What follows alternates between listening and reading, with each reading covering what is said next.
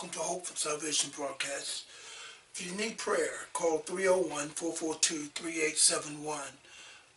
If you need to go out to our website, www.hopeevangelistic.org, or if you want to check out our YouTube page, we have many messages out there. youtube.com/@hopeevangelistic. All those should be at the bottom of the screen, and you'll be able to go out there. Okay, our website, you can go out to all our other social media sites and see us on those sites also. While you're at the website, there's an opportunity there for you to give. If you want to give to the ministry, you can. Okay, now for the man from South Africa. He's an African American. He's a white guy, South American white guy. Came to America, and his whole thing was to get people saved in the church. His mission, God sent him to America to get people saved that were in churches. And the reason he did that was because he said God told him that there was too many people in the church in America that were not saved. Hello? Y'all know his name. I ain't gonna call his name, but y'all know who I'm talking about. If you watch any Christian TV, you know it. Amen. So I come up with this message: don't go to hell from the church, and people look at me like I'm crazy. But there are people in the church. There are people that are professing that they are Christians that aren't saved. Let me throw one in here. Let me throw one in here that I hear said a lot, and people misquote a scripture and take it out of its context and try to make it suit everybody. And I've heard newscasters and all kind of people say this, and they say, "Oh yes, that's because we are all God's children," and that's where they leave it. But if you know that scripture, it teaches us that we are all God's children through faith in Christ Jesus. That's the whole scripture. We are all God's children through faith in Christ Jesus. Somebody say, "I didn't know that." Yes, it's through faith in Christ Jesus that we are all God's children.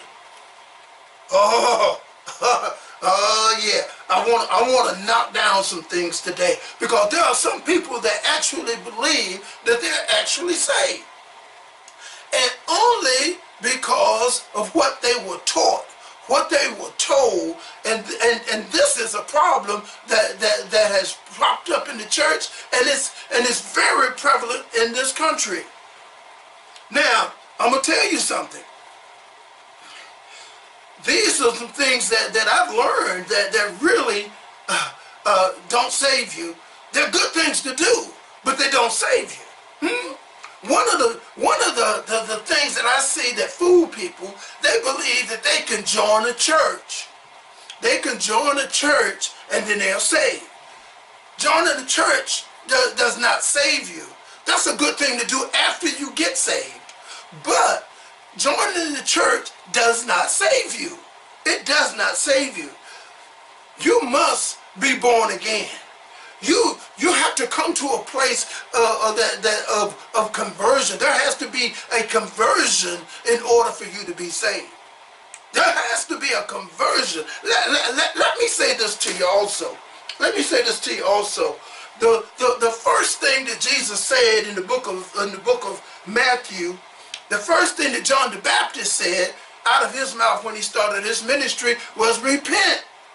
He had a ministry of repentance. Why did he have a ministry of repentance? Because he was the forerunner of Jesus Christ. Repent, for the kingdom of God is at hand. The first thing that we need to do as to be saved is to repent. That's part of the conversion experience. To repent, to turn from sin. To be aware that you are guilty of sin and turning from it. Be aware that you are guilty of sin and turning from it. That's part of the conversion experience. Repentance. John taught it. John taught, he had a ministry of repentance. Because Jesus had not taken his place. Now Jesus comes on the scene.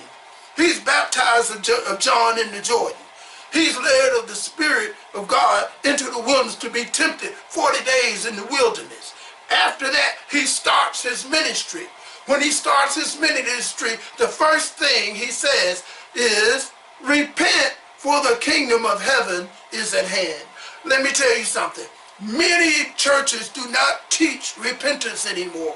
They do not teach repentance as part of the salvation experience. They're not teaching it anymore because they want people to feel good about themselves. Hello? Hello? We don't want to ruffle nobody's feathers. But let me tell you something. You have to have repentance if you want to be saved. Amen. You must feel something about your sins. You must become aware of your sin. There's a certain guilt that comes with your sins. As a sinner, I'm talking about a sinner. You feel some guilt behind this thing, and you want to turn from it.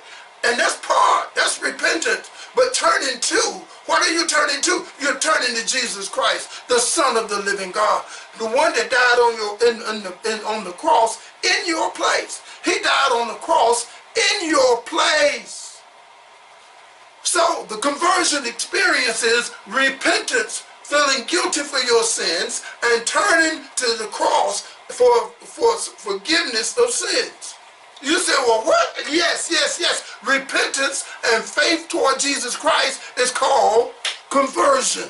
That's conversion. If there is no conversion, then there is no repentance. There is no salvation, excuse me. If there is no conversion, there is no, I don't care what you say after that, but there is nothing that can happen. It has to happen a certain way. And that's what's missing in a lot of the ministry in the churches. We're not telling them, listen to me, we're not telling them that they need to repent. And if they don't repent, I don't care what they say. It don't make a difference. The Holy Spirit has to work on them. We're drawn in. No one can come to God unless he draws them. The Holy Spirit has to draw you. There has to be a work, a regeneration going on there. Regeneration that bursts out repentance and then faith toward Jesus Christ, based on the teaching of God's word. Amen. I know I'm right. I know I'm right because it's in the Bible, and the Bible tells me so. What are you saying, Brother Paul? I'm trying to tell you something here. I'm trying to tell you, you can go to church you can go to hell from the church, and we don't want you to. Our whole thing is, don't go to hell, period. And please don't go to hell from the church. A member of the church all your life and then end up in hell. Let me tell you something. There are going to be those of you who make heaven. Those of you who make heaven, when you get to heaven, you're going to be surprised who is there, and you're going to be surprised who is not there. And guess what? Those of you who go to hell, you're going to be surprised who is not there, and you're going to be surprised who is there. Hello? Chew on that for a minute. Don't go to hell from the church. If you want to live a life like a sinner and go to hell, that's okay. But don't go to hell from the church. Many people join the church. Come on, I was born into a family we were Baptists. We could have been anything else, but we were Baptists. Hello, I was born into a Baptist family, missionary Baptist, if you please, St. Peter Missionary Baptist Church, if you want to be exact. Hello, and Mama dragged me to the altar by the ear. Hello, come on here, and to join the church, but what did nothing happen? Because wasn't nothing going on the inside. There was no conversion. I went through everything that the church had to offer. What did the church offer you? Baptism. But baptism does not save you. Oh, I went down in the water and I came up. But when I went down in the water and came up, I was the same when I was going down. I was the same when I came up. Before baptism, I was a devil. When I came up, I was a wet devil. That was the only difference.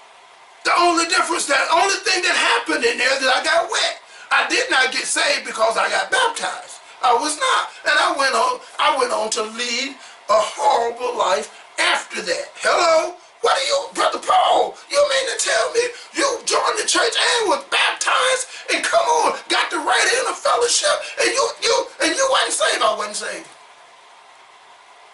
Hello? You can go through all of that and not be saved. You gave the preacher your hand. Surely you're saved. Giving the preacher your hand don't do nothing but shake his hand. Hello? Don't go to hell from the church. I'm trying to tell you. Giving the preacher your hand is not going to save you. Being baptized does not save you. It's a great thing to do. It's a thing we should do after we get saved. After we are born again. After we've had conversion. What is conversion? That is repentance and faith toward Jesus Christ. What are you saying, Brother Paul? I'm saying don't go to church. Don't go to hell from the church. I believe there are people that are listening even right now. You're listening to what I'm saying. And guess what? You're saying, I wonder if that's me. And there's a good chance it is. Do you remember a time in your life? Do you remember a time in your life? Listen to me. Do you remember a time in your life you felt guilty for your sin? Do you remember a time when you came to a point that you were tired of yourself? And you said, I need a better quality of life. I need a better life. I need a change. And you accepted Jesus Christ, the payment, the work that he did on the cross as payment for your sins.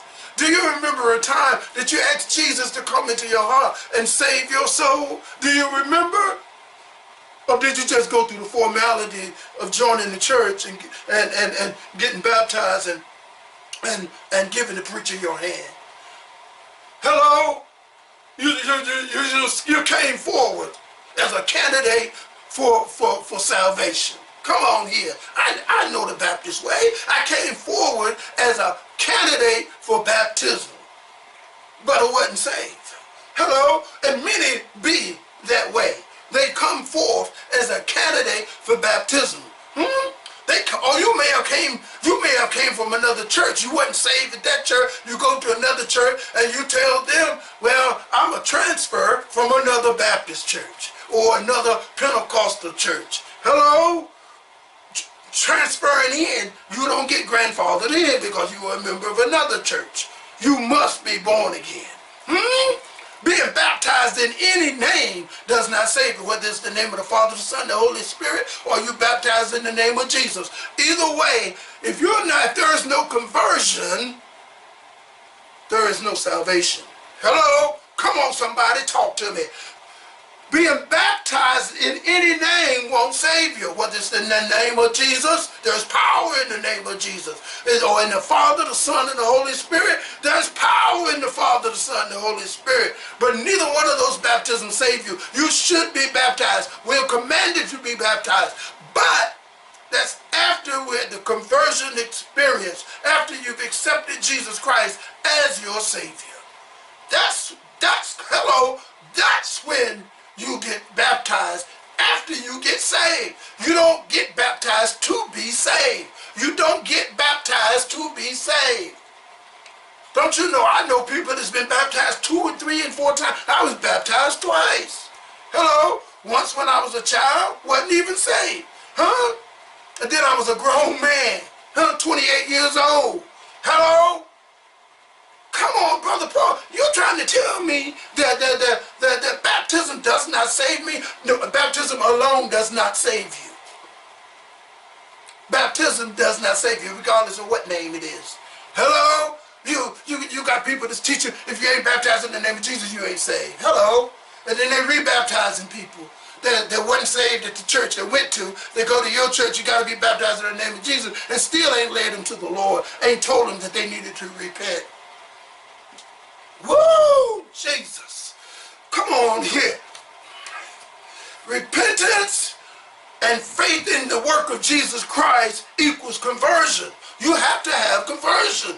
If you don't have the conversion, you could end up going to hell from the church. Let me tell you something. Some people think that God has grandchildren, but God don't have grandchildren. Two preachers don't make a saved kid. Two Christians don't make a saved child. It don't work like that. Because you're born into a family, a Christian family, that don't make you saved. Everybody must be born again. Everybody must give their heart to Jesus Christ individually. It happens individually. You owe it to yourself to check yourself out. Check yourself out. Am I in the faith? Why should I be checking myself out, Brother Paul? Because God don't have no grandchildren. God don't have no grandchildren. Think about this thing. My wife and I produce children. Guess what? Because we produce children, that don't mean that they saved. Two preachers don't equal a saved child. Hello? Two preachers don't equal a saved child. Somebody ought to listen to me. But some people think because their parents are preachers, then hey, I'm automatically in the house. I'm going to heaven. That's not true. You must be born again. There must be a conversion experience. Hello? Just because your uncle is a preacher, just because your grandparents are preachers, that don't mean that you saved. Just because you don't get grandfathered in just because somebody in your family is saved. Oh Lord, help me, somebody. Kinfolk and how you're related to a preacher has nothing to do with salvation. It's a good thing that somebody in your family is saved. Hopefully they'll tell you the truth. You must repent. You must have faith in Jesus Christ, the work he did on the cross in your place for your sins. You must believe that. You must come to a point that you accept it. Turn from your sins and accept that work and ask him to come into your heart and save your soul. Now, I'm going to get to a point that I know that's going to touch everybody, and everybody's going to be mad at me, and guess what? I don't care. But I'm going to tell you this. Just saying a sinner's prayer does not save you. Or we go to Romans 9 and 10, 10, 9, and 10. Hey, we go there in a minute and tell people just say these words and you'll be saved. And that's not true. Saying words don't save you. If you don't come to a point in your life that your Holy Spirit is moving on you and you feel guilty about your sins, hello, listen to me. Listen to me. If you don't feel guilty about your sin and you turn to the cross for salvation, then saying those words, saying the sinner's prayer, I believe in Jesus, I believe, and you don't believe, whether you believe it or not, the conversion has to happen. A mental assent, oh yeah, I believe that. That's not good enough. You have to be born again. You must be born again. Just saying a sinner's prayer. Now I've heard people and seen people, listen to me, they say, you want to go to heaven? And they say, yeah, who wouldn't want to go to heaven? Just say these words and you'll go to heaven. That's not true. Just saying words is not enough. It's not enough. You must be born again. There has to be conversion. If there is no conversion, you can say all the words you want and you will go to hell from the church. Oh, Brother Paul, you messing with me. I hope I'm not disturbing any new Christians. But I'm talking to some of these old Christians. I'm talking to some of these Christians that's been around a while. You've been around 2 or 3 years and ain't nothing changed in your life. You still doing the same things you did before you joined the church. Then it's a good chance that you have not been converted. You've not been converted. Oh Lord, help me, somebody. Somebody help me. I'm trying to bring this thing in. You see, there are a lot of religions that's teaching a lot of things, and some religions that don't even teach Jesus Christ at all. Some religions like the Muslim, they say that Jesus is is a good teacher. He's maybe even a prophet, but they know he's not God. See, so that is not what will be required for this person to get into heaven. Do you understand what I'm saying? If the Muslim don't accept Jesus Christ as his Lord and his Savior, then you can go to hell from the mosque. Hello? See, Jesus Christ is the only way. The narrow gate, the way is broad. You got people out here that's believing in Allah and Muhammad. You got people out here believing in Buddha. You got people out here believing in Jehovah's Witness. You got people believing in Mormons. But guess what? Faith in Jesus Christ is what we're talking about. We ain't talking about how wide the way is. You can go in anyway. You can't go in anyway. You must come through Jesus Christ. The work that he did on the cross was for everybody. If you're a Mormon, you can get saved. If you're a Jehovah's Witness, you can get saved. Come on here. If you're a Muslim, you can get saved. If you're dealing with Buddha, you can still get saved, but you got to come through Jesus Christ. Jesus Christ is the only gate, it's the only way to heaven is Jesus, the Son of the living God. Hello? Somebody said, what's wrong with Brother Paul? Brother Paul preaching like it's his last time. Don't go to hell from the church. Don't go to hell from the church. Too many people, I believe, that are in the church that ain't saved. If you don't believe it, just go to a church meeting. Somebody said, yo, that was below the belt. That was a bad blow, Brother Paul. Go to a church meeting. Hello? Go to the church meeting and see how many people saved. And how will I know? Look at their fruit. Look at the fruit. Hello? The people that's in leadership, they're the ones that you're supposed to be looking up to. And then when you're hearing them cussing at the church meeting, threatening people at the church meeting. Hello? You know why? Because I give more money. And because I give more money, I should have more say in the church. Hello? That goes right along with Sunday school lesson. Hello? Hello? You're going to respect my person. Because I give so much. Come on here. That ain't saved. Hello? Saying a sinner's prayer don't save you. Being kin to the preacher don't save you. Your activity in the church, no matter what board you on, deacon board, trustee board, official board, it don't matter. It don't save you. Joining the church, giving the preacher your hand, being baptized does not save you. Saying a sinner's prayer without conversion, it still won't save you. You must be born again. Hello? Don't go to hell from the church. Don't go to hell from the church. Oh, I hear you. You're asking the same question. I hear you. You're asking the same question that Jesus' disciples asked him. Who then can be saved? Who then can be saved? You can be saved. You could be saved. You can ask Jesus to come into your heart and save your soul. Huh? Have you come to a place that you know you need a change in your life? Huh? Did you come to the place that you're feeling guilty about the life you're living? Huh? The sins that you're sinning? You're feeling guilty about it and you know you need a change? Well, turn to Jesus Christ. The payment was made by his death on the cross. The blood was shed, washed all your sins away. So how did I do it? Just throw your hands up. Get on your knees. Throw your hands up in the air and say, God, I'm sorry for my sins. Hello? I'm sorry for my sins. This preacher is telling me that Jesus Christ his death on the cross will wash away my sins. He's telling me that.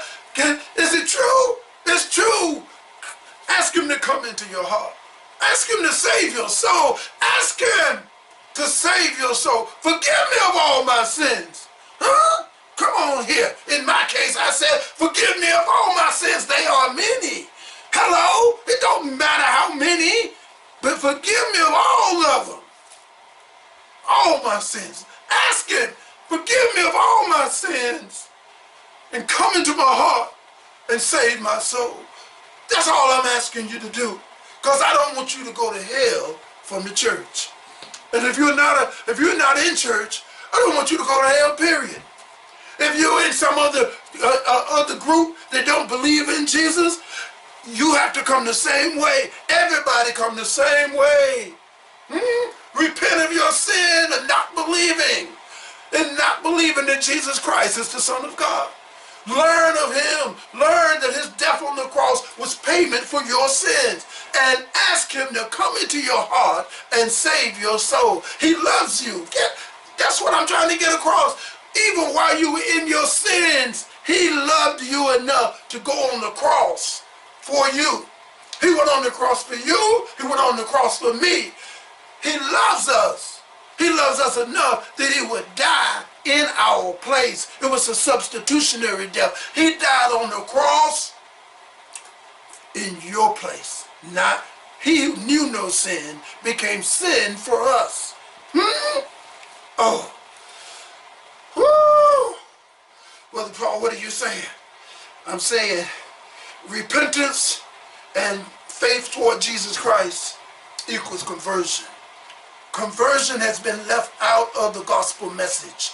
Conversion has been left out of the gospel message. This is a remix. This is a remix of Don't Go to Hell from the church. Because I want you to understand, conversion is necessary before there is a sinner's prayer.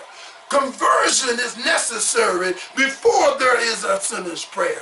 Conversion is necessary before you join the church, before you get baptized, before you do anything in the church. Conversion is the first thing that you do. After that, asking Jesus to come on in.